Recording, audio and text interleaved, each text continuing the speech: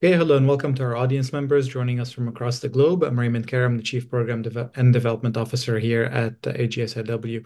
We have yet another excellent book talk for you today, looking at a just released publication titled Art in Saudi Arabia, A New Creative Economy, which looks at the historic, thank you, Alia, which looks at the historic and contemporary context for the recent state-led focus on art in Saudi Arabia.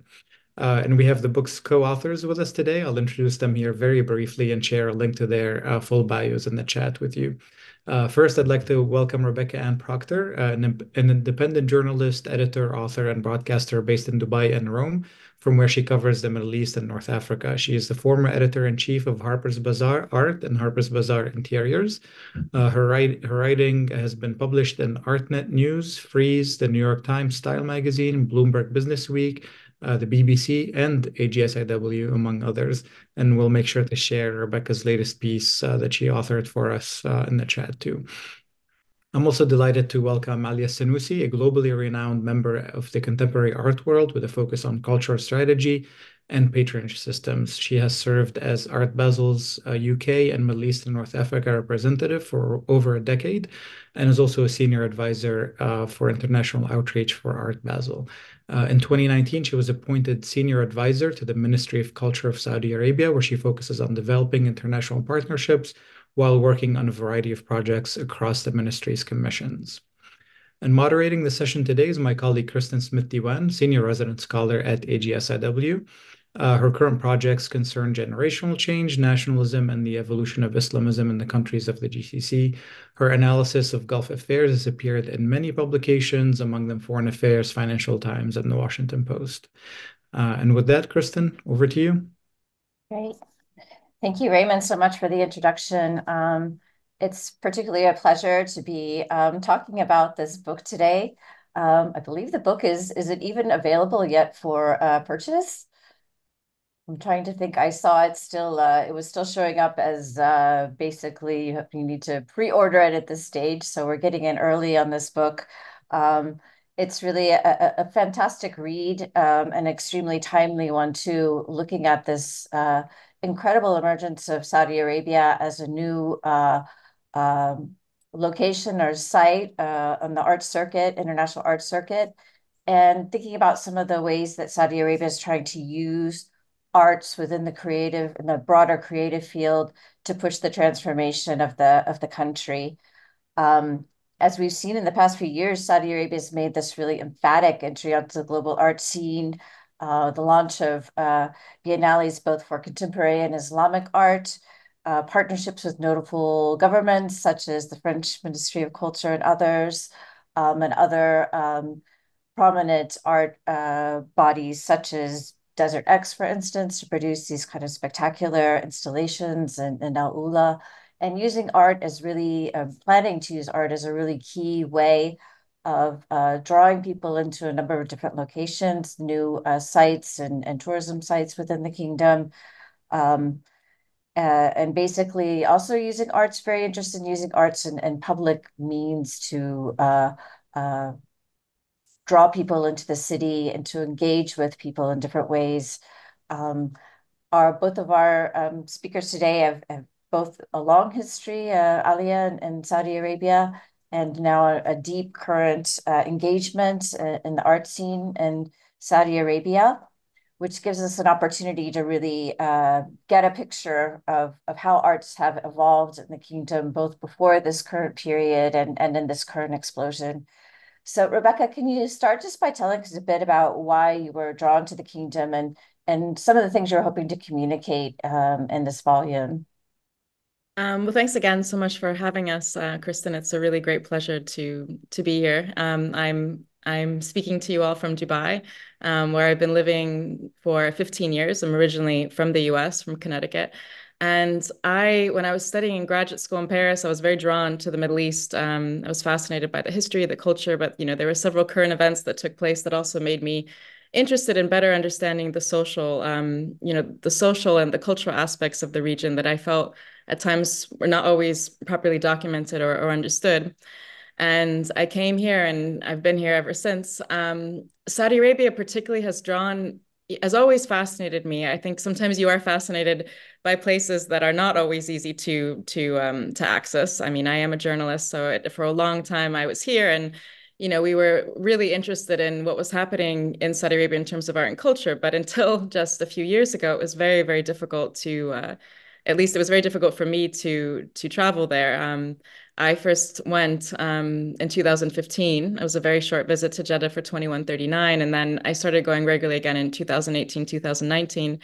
And since then, I've just become enraptured by this country in a state of complete and total change. But one that I think is so is very proud and is working extremely hard in the midst of this change, this rapid change, because I've never seen a country, I mean, even the UAE go at this rate of change, but one that's also really grounded in its own history and culture that's really moving forward, but still trying to maintain its history and heritage.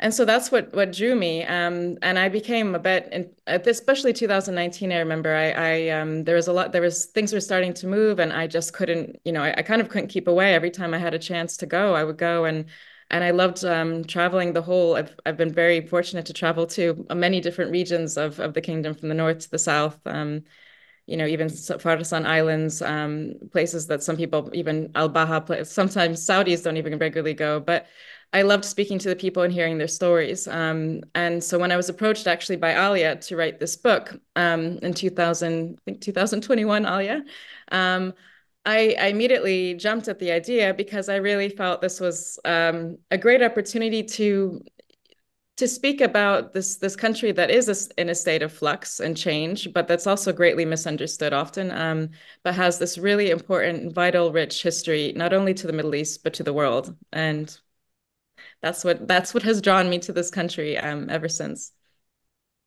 Well, Alia, you have a kind of a long history of engagement as, I mean, a very prominent person within the global art scene, and particularly on the scene in the Gulf region, the broader Middle East region and the Gulf. Can you tell us a bit? I mean, now you're working with the Ministry of Culture, I believe, in Saudi Arabia, but give us a bit of a sense of how you've seen this evolution on a personal level from some of your earlier days coming into the kingdom to some of the projects that you're working on now with the Ministry of Culture. So, at the very beginning of my career, my first professional role in my life and in the arts was a project in Siwa in Egypt.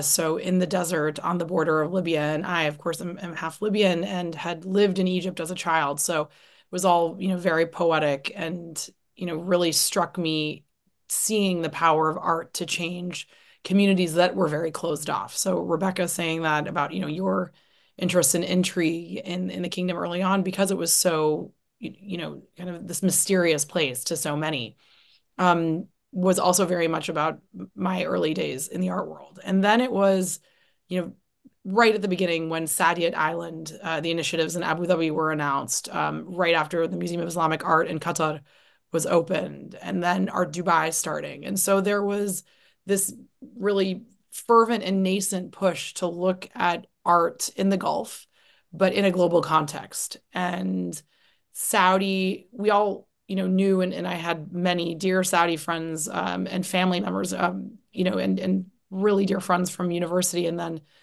in London who weren't necessarily yet engaged in the arts, but who all had an interest in art and culture, let's say in a more general sense. And then also knew that Saudi actually had these incredible artistic communities, but that were very grassroots. These were not like, there were no galleries, there were no major, of course, at all major government initiatives. But there was an understanding that there were artists in the kingdom. And, that, of course, is the fundamental building block for a cultural scene. So then as, the kind of late 2000s, and then 2010 onwards, now we've seen, of course, a much larger push by Qatar, in the UAE. And of course, Sharjah, had always had the museums and the biennial. And you saw the international community then looking to these places and realizing that there was a dialogue to be had.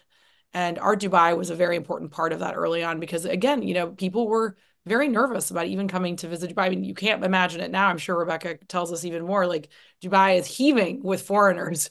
Yeah. But I remember being asked many times, in the first 5, 6, 7 years of Art Dubai. I was a founding board member and helped put together the early days of Art Dubai, the galleries, the visitors, the board of patrons. And people would just constantly ask, like, oh, I have a Jewish last name. Can I come? Oh, can I wear a skirt? Do I have to be covered? I mean, not even thinking, no, that, Dubai is like, kind of completely has no censorship on clothing and doesn't make you feel uncomfortable in any way to do so. So, these were all, early translations of, let's say, the Middle East to a global world. And then, you had Edge of Arabia, was for me the big clarion call of what was happening in Saudi. And I had the privilege of visiting Saudi just with friends when there was no Edge of Arabia, when there was no Saudi Art Council, and definitely no ministry. And we went to Al-Ala, and we were one of the first groups of non-people from that region. So I was me, two other non-Saudis, and 10 young Saudi women. And we went to this place at the time, they called it Madan Saleh. It wasn't really referred to as Al-Ala. And it was spooky, and you didn't spend the night, and you heard these things about it maybe being cursed. And it was just spectacular and just untouched and magnificent. And in the years following that, so that was probably 2009 or so. And then in the years following that, you had Edge of Arabia do these yearly trips, which I helped with, and I was again a member of their advisory board. And then, of course, the Saudi Art Council, which many of my dear friends started and were council members of. So those were those moments when you realize there was this amazing cultural scene. It was grassroots. And of course, now it's wonderful that there is a large government push and support of the cultural scene. But what was so important was that it really just started because there was culture, there were artists, and that's so important. Yeah, I think that's one of the strengths of this book is really going back into that early history. And Rebecca, you rightfully say that you can't understand Saudi Arabia's art evolution as a linear history, but that you have to understand sort of some of these geopolitical interruptions, both in terms of like oil prices and resources, but then also, of course, the huge cultural and political disruptions also within the kingdom. And I think you're able to tell this very much too by getting into some of the early history of some of these artists. And I was particularly moved by reading about some of the early women that were involved in Saudi arts. Can you talk through some of these changes that Alia has discussed through kind of the eyes of these artists that you were able to go back and interview? Well, yeah, I mean, I think the book, one of someone mentioned when they read the book, they said, oh, they had no idea about the context, the history, before this current, culture drive or cultural revolution, as I've also referred it to, because it is quite incredible on every level. But what we've tried to do is go back. I won't go as far back, but even to the first Saudi state, which is in the 18th century, and then kind of mention some of the major points in Saudi history, establishing a Saudi state, and even under the Ottoman Empire, the influence of the Ottoman Empire, but then, Islam that came into being, and well, a certain type of conservative Islam, obviously Wahhabism, which was quite prominent. And then the discovery of oil, which happened to the country, in the early 20th century, I don't want to get the date wrong, but around 1930, I think, it's in the book. But how all of these factors, sort of this concoction of forming, a nation state in a society that was very much tribal, very much Bedouin, and that still exists very much, but also the influence of oil and the influence of the West, because as soon as, oil was was drilled in Tehran, where Saudi Aramco is today, and also where ITHRA is. ITHRA is a very important cultural institution, and it actually is built on or extremely close to the first oil well in the kingdom. And how this has affected social life, and with the discovery of oil came, Western cars, all sorts of shopping malls and influence. And some Saudis embraced that, and other people were concerned with this because, of course, there is that tug of war between maintaining your own culture and also feeling that you're influenced, perhaps almost forcibly influenced by the West. And so we've tried to go through some of the main points, including one of the major turning points is the siege of the Grand Mosque in Mecca in 1979. And before that, you already had a tightening a bit of the society. But what many people don't realize, and this is where Ali and we converse quite a lot on how to represent these various voices. But before 1979, this major turning point for the kingdom in which it really closed off to the world, there was quite an open society. People were having, art exhibitions. There was much more of it was much more open life than what people would expect. And there's various different recounts of women not even being covered sometimes, other times, yes. Everyone has their own story. That's what we've realized, and hence it's difficult to completely document it. But it's a much more vibrant and creative and culturally open society than I think a lot of people were led, over the last few years to believe. 1979 gradually, up until that date, kind of plunged the country into, very an intense period of harsh conservative Islamic rule. It's important to note also before 1979 that there was quite a few government sponsorships for artists. Artists were sent abroad to Rome, for example, to study. There were some patrons of the arts. We talk about Mohammed Farsi in Jeddah, who brought in sculptures by Henry Moore and by some of the great, modern sculptors of the time to decorate Jeddah. So there was an art scene, and art was important.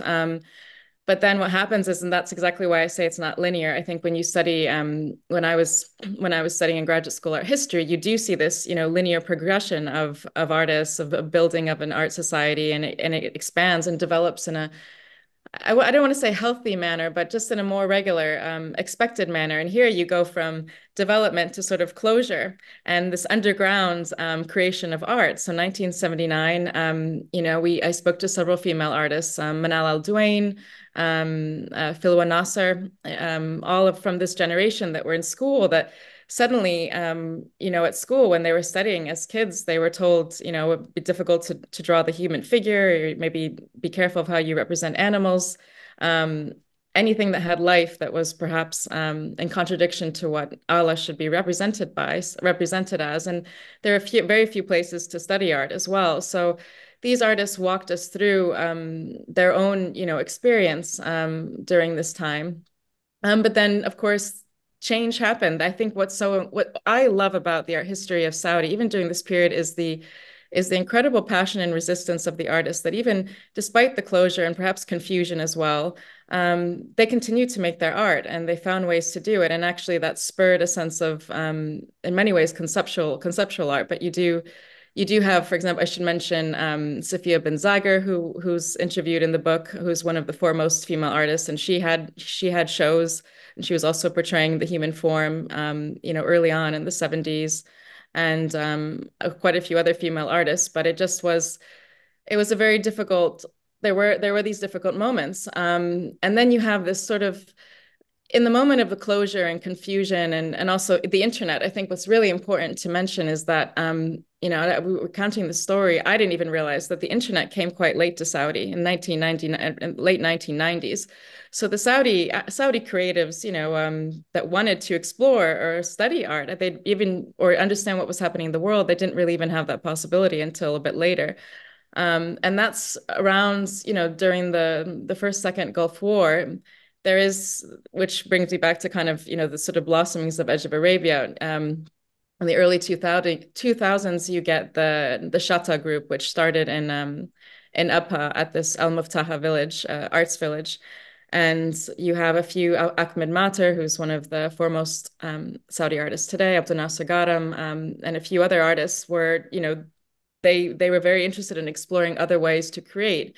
And so shatta in Arabic means, it's disruption or sort of breaking apart something. So shatta is about kind of finding a new way to express creativity, not necessarily in Western terms, because their teachers at this Al-Muftaha village, which was one of the few places to study art, were kind of teaching in a more Western style manner.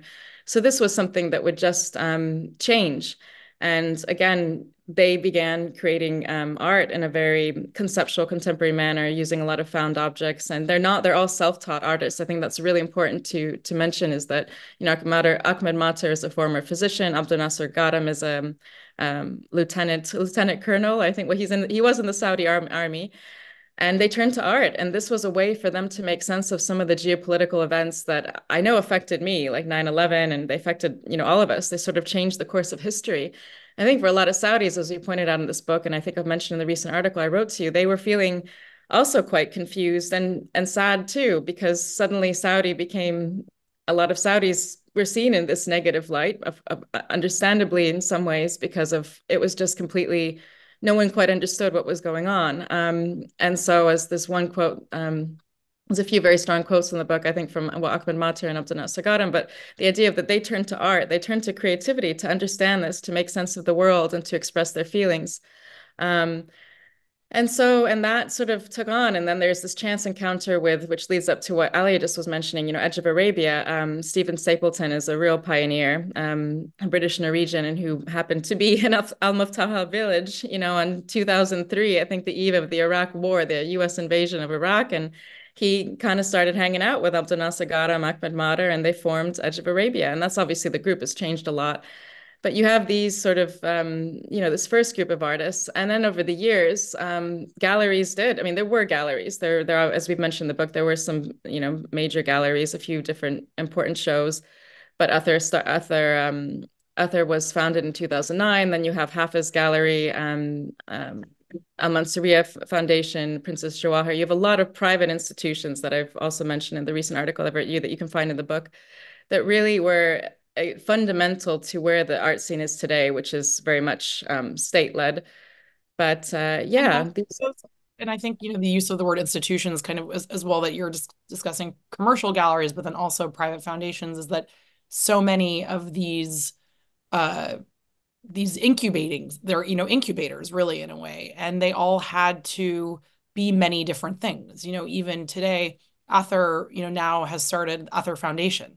They have a residency program. That's not a normal commercial gallery. That's not a Gagosian or a White Cube or a David Zwirner model that we know in the Western sense.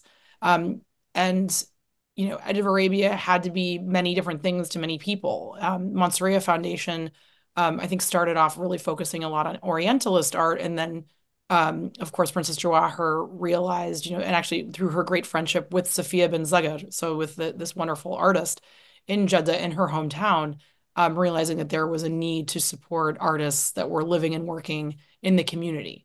So, and then Uther, for years, when there was no other place to hang out, and of course, socializing in an integrated, mixed sex workplace was, almost quite difficult. Uther was a place that everyone who was interested in the arts could just go hang out.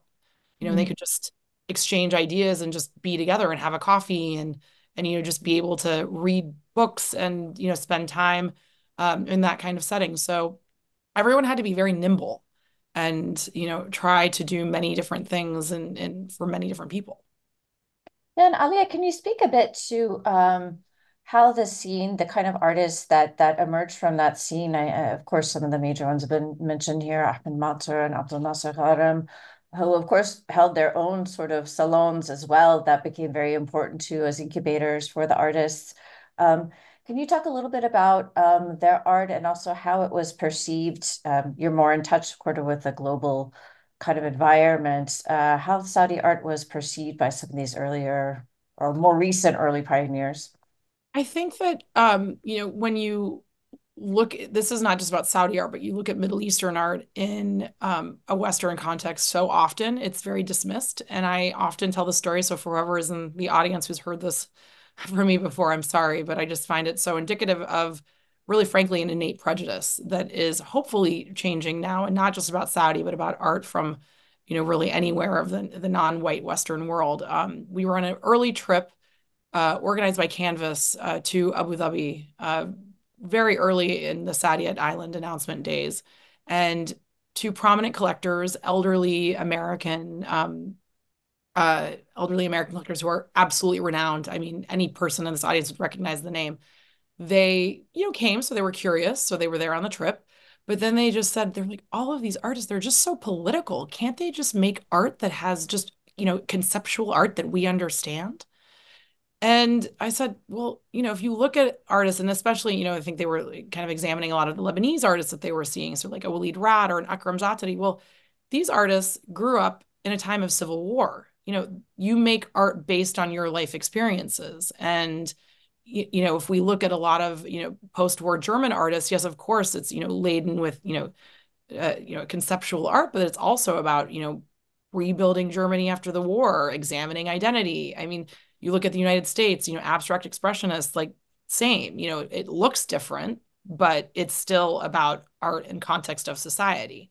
So I think I really truly believe, and I'm completely biased, but I believe strongly in what the Tate has done, because I'm very involved with Tate, and I'm a founding member of the Middle East and North Africa Acquisitions Committee, Tate Modern Advisory Council, Tate Patron. Like I think the Tate has changed the way the world sees art from, outside of the white Western world. And I think when you saw Tate Modern open and you had art hung that was based on, here's a room about the horrors of war and genocide. So you had a work about, the pogroms and Eastern Europe next to a work about the massacre at Sabra and Shatila. And you're, drawing humanity together, and not about, oh, here's your, Asia room, here's your Japan gallery or China gallery or, indigenous room. And instead it's about, how humanity comes together around universal concepts. Mm-hmm. Well, let's talk a bit. We've talked a bit about the scene, especially in Jeddah, I guess, which was a real center for art, Abha and Jeddah, to the more contemporary era with the state now coming in a really big way, because I think, that's part of the reason why there's interest in having the book and everything, is that Saudi Arabia is now becoming a bigger player. Rebecca, can you tell us a bit about some of the initiatives, and more importantly, on a strategic level, how the state is understanding sort of its entry into this art sector, which is really something quite new, right? This is not something, as you said, a lot of these artists did not get any support whatsoever, and were sort of self-taught and making their own way basically in the world through these different initiatives. So what does that state entry look like? Well, since 2016, you have the introduction we haven't mentioned yet of Vision 2030, which is really this incredible agenda, very ambitious plan by MBS, Prime Minister and Crown Prince of Saudi Arabia, as people know. And the idea is to wean, the country off a reliance on oil, which we've mentioned. And what I found fascinating is that, in weaning off and creating this parallel economy that, even though it is there, the economy is still very much dominant on hydrocarbons. It's using that money that it gets from hydrocarbons as well to invest in the arts and in this cultural push. But it's the idea that they truly believe in creativity. So this idea, which we speak about in the book, of fostering a creative economy, comes with the idea that through this creative economy, you're actually going to create a parallel economy. So it's through the arts, it's through something creative that by changing. Culture has the opportunity, the ability to change people's minds, to get them excited about, new ideas, entrepreneurship. And that's something that's always fascinated me. I have two very different interests. I'm very interested in, I've always been interested in conflict resolution and geopolitics, but I'm very much interested in culture and art. And I believe that they can come together to bring about change, even though we're living during extremely tumultuous times. What is fascinating about what's happening in Saudi Arabia, which we really haven't seen before, is this extreme investment of billions of dollars into culture, art, entertainment, tourism, basically the creative industries. And this is not only fostering, it's not only bringing about, hundreds of thousands of new jobs, but it's also educating people, Saudis that haven't had these opportunities before. It's important to underline that there really have not been any art schools in Saudi Arabia. I mean, yes, there were sort of more rudimentary, um, art courses, and there's a lot of traditional craft, which is wonderful, which is something that's also being, also really brought to life again, and shown to people who are visiting the kingdom. But this push is in some ways, it's a way for there's a good quote in there by Ali Shihabi. I think he's a political commentator, a Saudi political commentator, and that this push also for this new society, this new creative economy in Saudi is also a way for the regime to survive. It's also a way for Saudi to expand, to have a future. You wouldn't have Neom or any of the big giga projects, Stadia. I mean, I've been to so many different launches.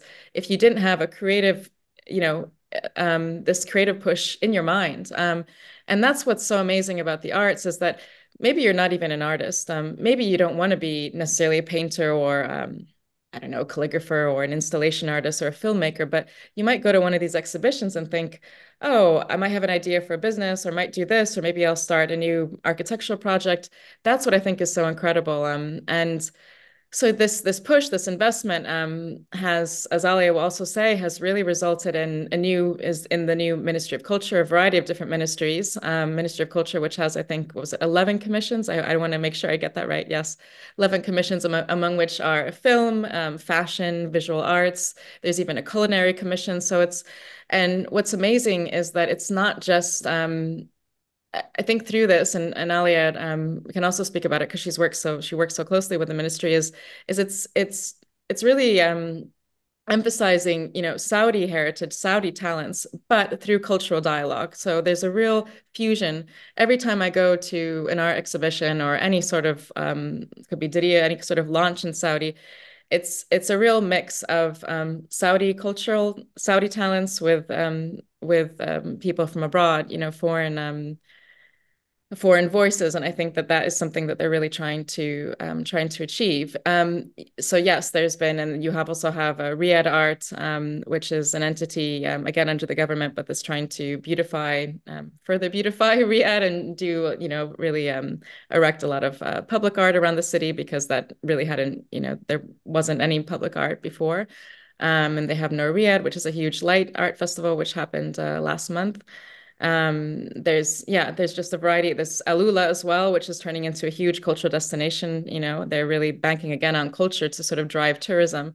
So culture is kind of, for me, it's, of course, there is mining, and, there's a variety of other things that I've reported on that are crucial to Saudi's achieving the Vision 2030 aims, most definitely. But what is, culture is a big core of that. I think this creative economy is a really big part of the growth, of the survival of Saudi, this building of a separate economy. Yeah.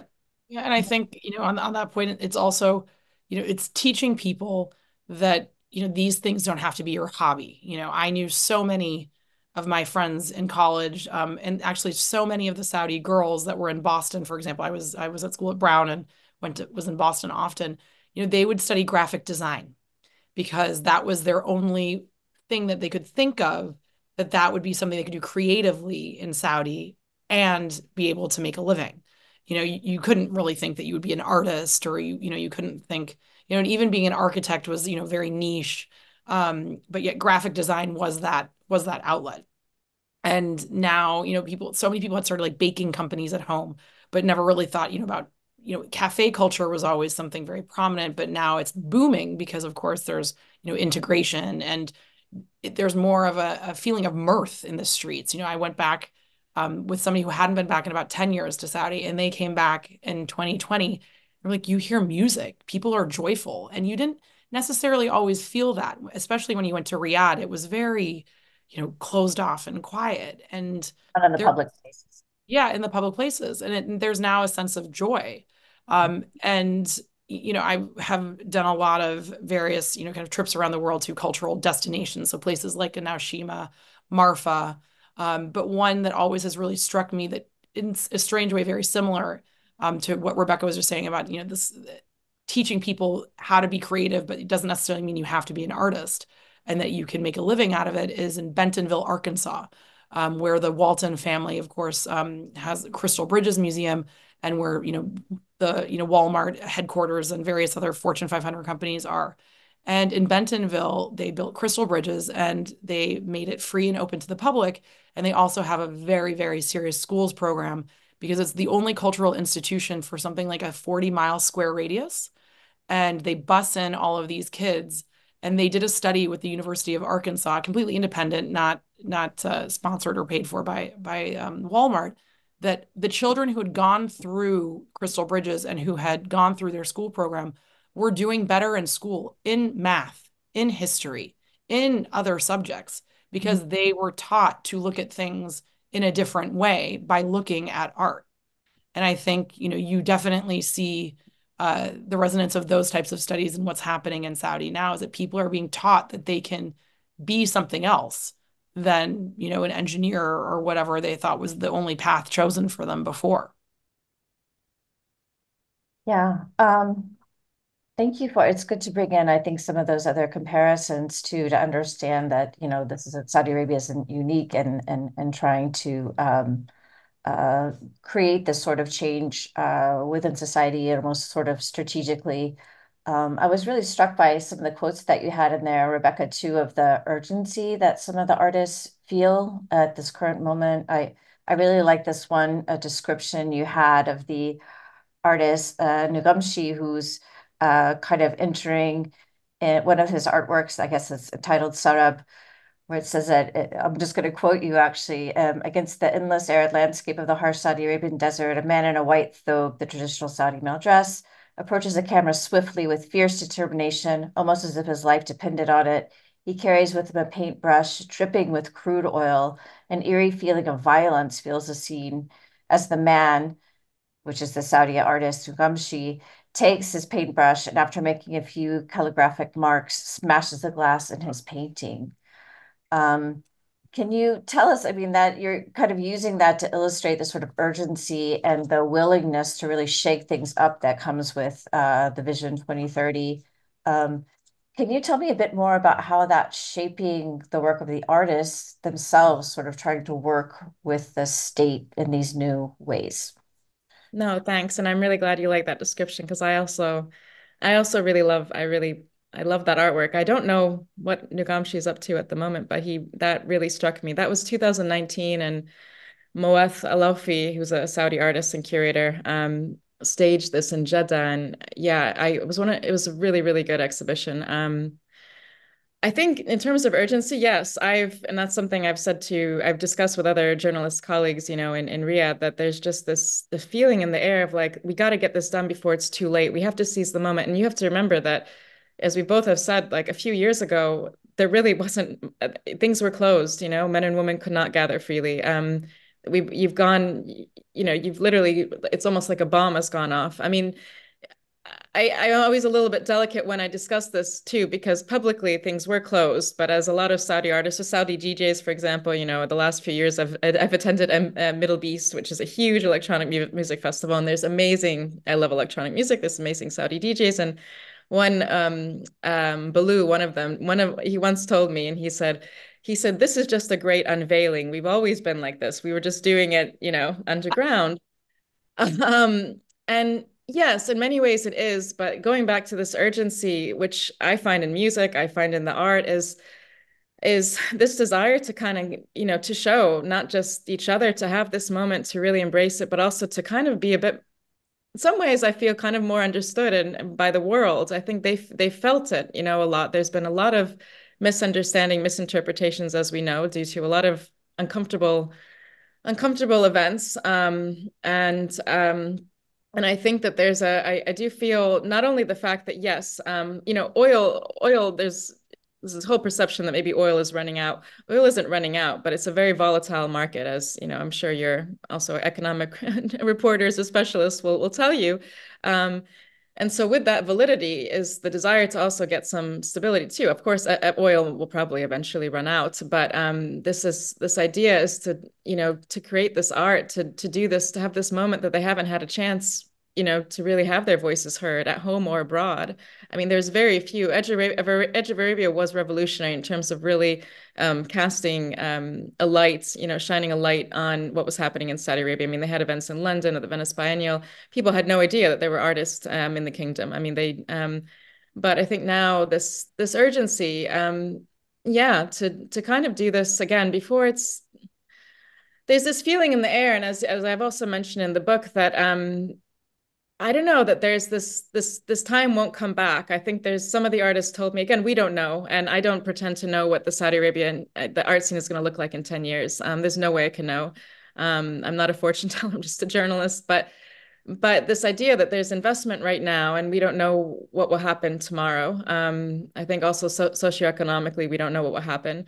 But I think I loved that work in particular because the idea of smashing kind of the oil is that they feel, and I mean, there's a quote from Ahmed Mater in the beginning of the book too, of this crazy oil civilization which has influenced the way we live, we do everything in our life here in Saudi, is this idea of smashing this oil as a way of saying that this isn't who we are. We are also something different. Our identity is not just defined by the oil wealth that has quite frankly shaped the country. It's shaped its geopolitics. It's shaped a lot of the mentality. I had it for a long time, like a lot of the Gulf states, I had a rentier state mentality. It's interesting because you don't hear that rentier state term being used as much. When I was in graduate school for Middle Eastern Studies, you studied a course on rentier state. You used to hear it all the time. Yeah. Yeah, you don't. But this idea of smashing that for me it gave me goosebumps, and I included that in the book. And I really wanted to keep that description because I felt it was so, so palpable it's almost like he wants, or some of these artists, they want to be seen separate from the current events that continue to shape the identity of this nation. And I think, the Diriyah Biennial is coming up in a few weeks. There's Al-Ula, there's Desert X. Every time the last few years, I've covered so many of them, and I've been very privileged to have been able to and been invited to cover these events. But there's been mixed reactions on both sides of the world, the East and the West. And us journalists sometimes or cultural practitioners, curators, are often put in a very uncomfortable, difficult position, and the artists themselves too. There's one article I wrote for ArtNet, and I've included the quote in the book, Mohamed Shono, who represented Saudi at the Venice Biennial 2 years ago, saying the first Desert X, there was a lot of criticism from artists, from curators in America, particularly California, for some reason, California, that's where Desert X was founded, who had never even been to the kingdom. A lot of criticism of why you're holding the event in Saudi. And Mohamed told me, he said, we are not, we are not propaganda machines. We are creating art for art. We're not told what to create. So I think, again, going back to the urgency. Drawing the attention that many of those critics, I think all of the critics, and especially in that moment, had never even been to Saudi Arabia. And we're just absolutely criticizing from a complete point of ignorance. Yeah, so I think the urgency is, as you were saying, Kristin, and these works, I mean, Ahmed Mater, a lot of his works, beginning, there's that really famous one with the X-ray and the oil, what do you call it? Gas station. Oil station, and it looks like a man putting a gun to his head. It's again this idea that, my gosh, they discovered oil, and it shaped our entire identity and culture and influenced, who we are. And I think art is this incredible vehicle to not only to study a country or culture's, socioeconomics and what's happening, to document. Sometimes I feel artists sometimes document better what's happening than even I do in words. It depends on what you want to read and what kind of information you want to find. But it's again an urgency to be seen, separate to some of the stereotypes that continue, that persist on both sides. And that's one reason we wrote this book, I think, is to help forge a stronger understanding of what's happening today.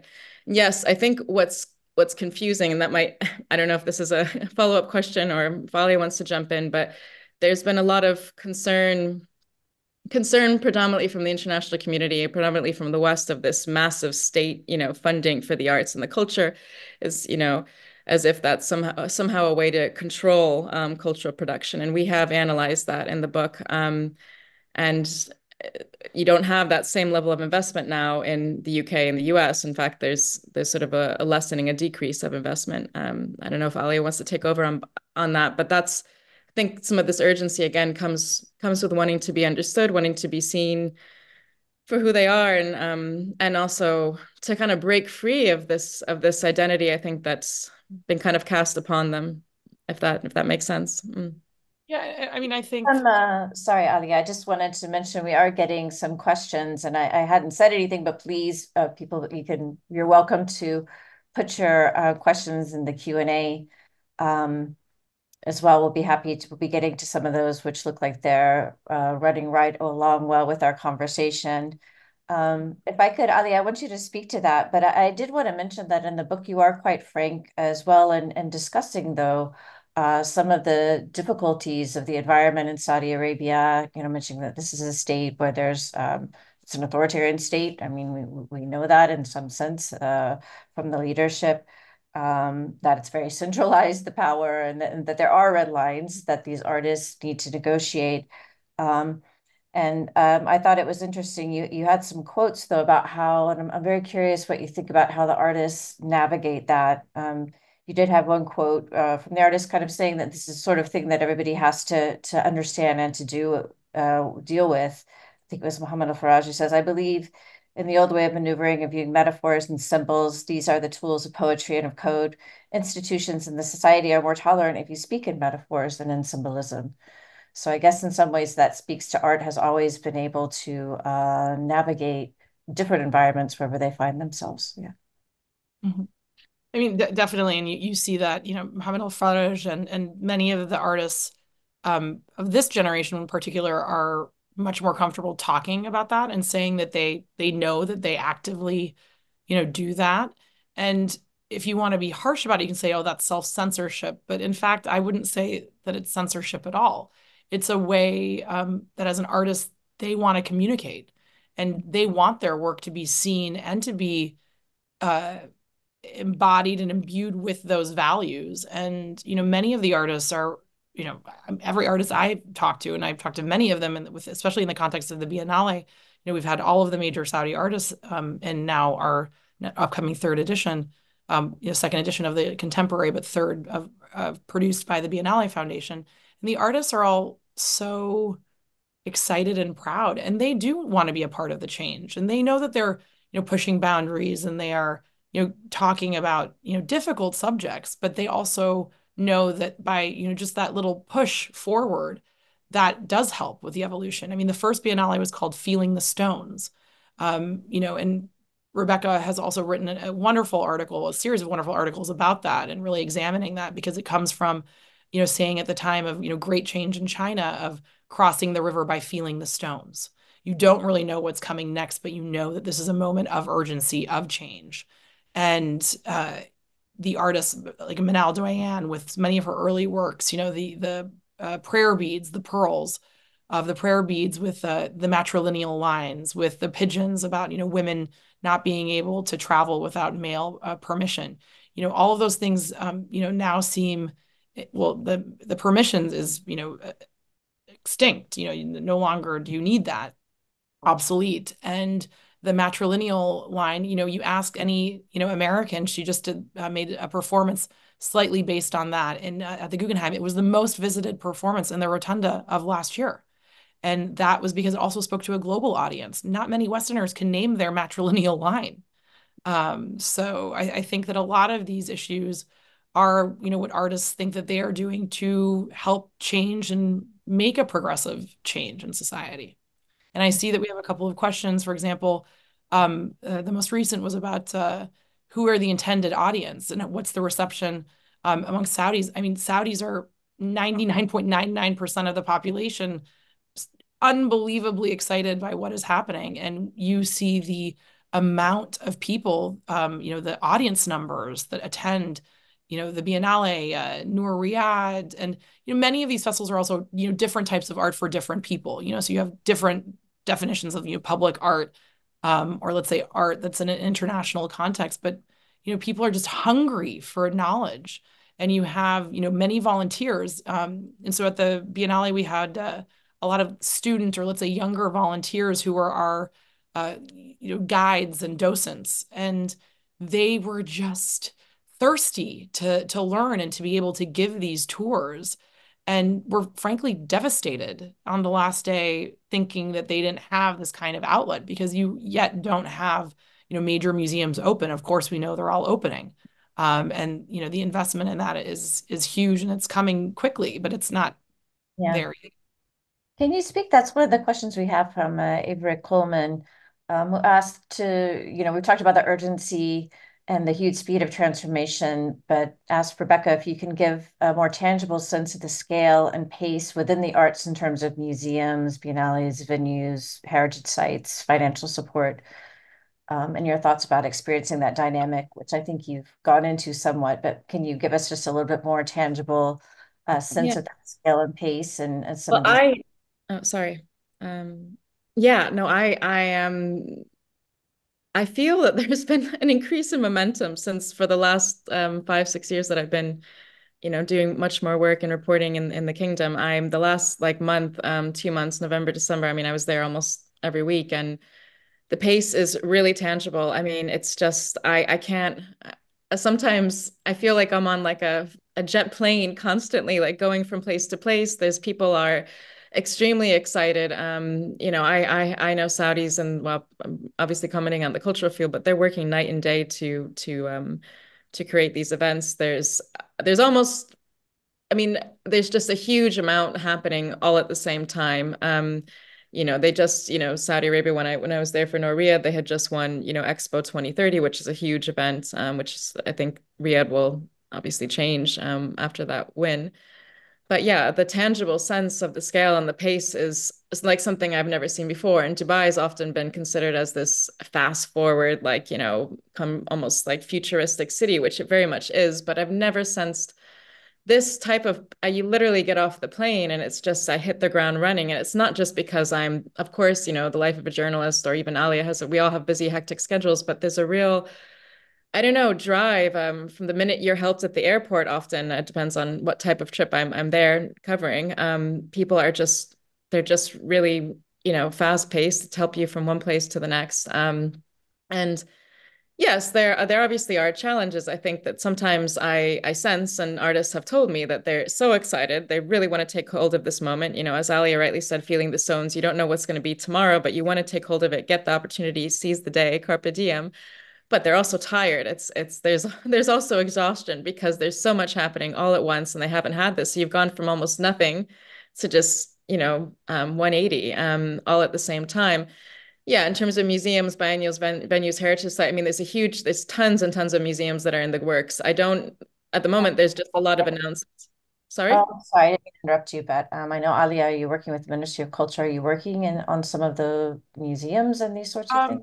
Less tangentially, kind of helping, kind of provide partnerships and introductions to people who are experts in, collecting and creating, public collections. Of course, collecting for a public institution is very different than a private collector.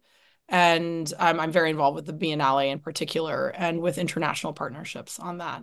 I just wanted to actually address, I think, a couple of the questions are quite pointed, and I think the way in which they would like to create an avenue for criticism. And I would want to say to the anonymous attendee who asked, art is all about free expression, why should artists work in a country? Well, that's a question for the artists. And I think, we have demonstrated here and in the book that the Saudi artists overwhelmingly want to be in Saudi and working in their country. And, Rebecca has answered this question in multiple articles with multiple quotes, and has just repeated some here. I know this from my experience with the artists working at the Biennale who are Saudi, and they believe deeply in the change and being a part of the change, that their work is a part of that change that has created freedoms and has opened their country up for themselves and to others. And, the other question, money can't buy culture. Would all of this have happened if there wasn't such a huge budget? Well, I ask you to please listen to the beginning of this podcast and please read the book. There was no budget from the kingdom in the early days when the artists were working. And we have demonstrated that there is a serious artistic scene of native-born Saudis, of people who are artists from the kingdom and who were not working with a huge budget, who are not from wealthy families, who are not at all, just financed to flit around and be an artist, but people who are committed to their craft. So the budget now coming in, if anything, is incredible, but it's also providing its own pressures because there are these huge projects and huge large-scale projects that some of these artists aren't prepared for, because they are working in small studios and working to create, let's say paintings or work that you have behind me here or in craft. And then the first question, the state of Saudi Arabia came together from a group of different societies with different traditions. And can we comment about how it's spread around the kingdom? Absolutely. I mean, you see very different types of work created, across the kingdom. And, you especially, I think, have seen that with a lot of the idea of craft and what is the difference between craft as opposed to art. And you hear that kind of universally around the art world, and especially in the context of female artists, because so often female artists, even in a Western context, were working in traditional artistic forms that people considered craft. Even talking about somebody like a Louise Bourgeois or Rosemary Trockle, who, turned this around by using knitting and different forms of a more female way of making things. So yeah, I think just for the ease of saying this, we call it Saudi art, and we're talking about Saudi Arabia as one country. But when you do want to go down to the nitty gritty, and you have now, of course, some books coming out, so like Crafts of a Kingdom, and some of the books coming, from the ministry and other organizations, they will talk more specifically about how art is different between each of the regions. And that is also now going to be a very important aspect of art history that people examine moving forward. Let me go and take the question. Thank you for moving through a lot of those questions, Alia. But we had one that I think kind of speaks to this issue of the outward-facing Saudi Arabia, which clearly the Saudis are trying to use art to attract and to send a message about what Saudi Arabia is in this current day, but also the inward-facing, because of course artists are working on both of those things, and the Saudi transformation is working in both ways.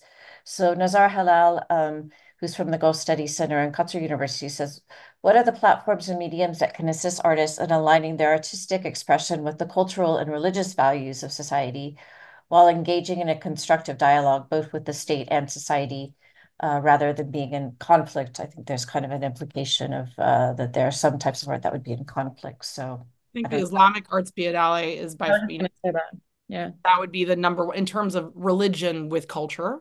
The Islamic Arts Biennale is, very much at the heart of that. It is about discussing Islam in a cultural context, Islam, of course, as a religion, but Islam also as a platform for artistic expression. So, I'm sure there are many more in the pipeline, but really for me, the Islamic Arts Biennale was a transformative experience, and really reshaping that narrative, and absolutely without conflict. I mean, I would add to that to say that, yeah, yes, the Islamic Arts Biennial had never been done before. I mean, it didn't have to have it in Jeddah, close to, close to Mecca, really in the gateway of Mecca, was quite revolutionary. The Middle East, religion is such a part of the history and the culture and the society. It's and there are obviously a lot of contradictions that come to play, and it is complex. It makes the art complex. I mean, I think in other countries, in my own country, which, America, there are also, or in other places, there are also contradictions in another manner. But I think the contradictions that you find and the complexities are, as Nazar pointed out, sort of this concoction between, religion and, how to create freely, in these contexts. And I think what's happening in Saudi is that there are ways that are being found. And I just wanted to kind of, adding on to that, and also in answer to a few other questions that, people are saying, one of the people are talking about freedom of expression in sort of an autocratic regime. And we did try very hard to answer that in the book. It's challenging because I think growing up, if you grow up in the West, there is this idea that the liberal democracy, where you have a complete freedom of expression, which I'm not sure that's debatable right now, but we're not going to get into what's happening in the US and other parts of the world. But that's the way that people have sort of criticized or looked upon Saudi Arabia, that without a liberal democracy, there cannot be an art scene, or there cannot be a cultural scene. So you end up kind of looking at forms and types of government. In Tanari, I've quoted here, I'll just quote part of this passage from the book, although it is common currency in the West that countries need a liberal democracy to have a free and vibrant creative scene, Tanari argues that this is not always the case, and it isn't. There was a time when we looked at art and forward-thinking cultural expression happening in non-democratic places as a prelude to a teleological political change towards a democratic system, but meaningful cultural production and meaningful urban culture is happening in contexts that are not elective democracies. And I think this is difficult, I think, mentally for a lot of us that have grown up. I am saying us because I did grow up in the US, and I have studied in that system, and I understand it. But to accept and that there could be another way of doing things, there could be a way to express yourself, or to have a cultural scene that is not necessarily an adherence or within a political regime that is exactly like ours. The Gulf states, what's happening, and in Saudi Arabia show that there is another way that is possible. Yes, there are challenges. I look at a lot of the questions. I agree that there are still challenges to overcome. And I think that we are literally at the beginning. I mean, Kristin, you pointed out in your quotes when I interviewed you for the book that you need to also put this in context with the fact that 5 or 6 years ago, there really wasn't any of this. So you've just literally had, integration. Men and women can gather freely in public. I mean, this is extremely new. There's no more mutawa, religious beliefs. Women don't have to cover. I mean, but they can cover, and a lot of them cover it's their choice. It's you need to, whatever is happening now, and you need to put this in context of a completely different culture, a completely different history, and political system. But that doesn't mean that art is not creative. It doesn't mean that the art is not expressive, and it doesn't mean that the art is not meaningful, and it doesn't mean that the art doesn't capture what's happening in society and in politics. I was extremely drawn to Saudi art because it is so poignant, because it is so powerful, because the messages are so acute, they're so edgy. They're so disruptive. They're so, in some ways, rebellious. Mohammed Hafiz, he in an interview years ago for ArtNet, he told me that in some ways the restrictions helped to create good art. So in some ways, having those restrictions kind of made the artists, gave them impetus to also find interesting ways to discuss these topics. And so it's really intellectual looking at some of this art, from Manal Dewayne's, from I totally forgot the name of the artwork you were talking about, Alia, the birds, the doves. But these artists they are breaking the boundaries to talk about some real issues in the society that I think would be surprising for Western critics, and they're doing it within, and yes, it is an autocratic regime. Things are changing at a rapid rate. It is confusing. It is a time of utter change, which means that there is confusion. There is uncertainty in some ways, which I also bring about in the book. But and transformation, I think absolutely. Yeah. Well, we've actually gone beyond the time. We've tried to reach a lot of the questions, and some people have sent some comments, and also some thanks and gratitude for the two of you for writing this book, and wrestling with this and trying to understand the place of art in Saudi Arabia, which is changing quite dramatically. So I'm really thrilled that we were able to host both of you and to have this discussion. I wanted to mention to those of you who are watching first, please do look at the blog that Rebecca gave to us. That's doing analysis of private art institutions and their role in Saudi's art evolution. Please do look to their book. It's a really interesting read. I think it has a lot of voices of a lot of Saudi artists themselves, and also puts it in this context, and a lot more information about the new institutions and initiatives. And please do look to our work as well. We're investing a lot more in this sphere at the Arab Gulf States Institute. Nada Magui is a new cultural associate who's going to be dedicating her time to arts as well as some of these social issues and trends. And she's established a new culture column that's going to highlight a lot of the work that we're doing, and that's really has a way to highlight another way to highlight voices of that are working within these different fields. So I encourage you all to look to that too, in addition to buying the book. So again, thank you, both of you, and thank you all of you for joining the conversation.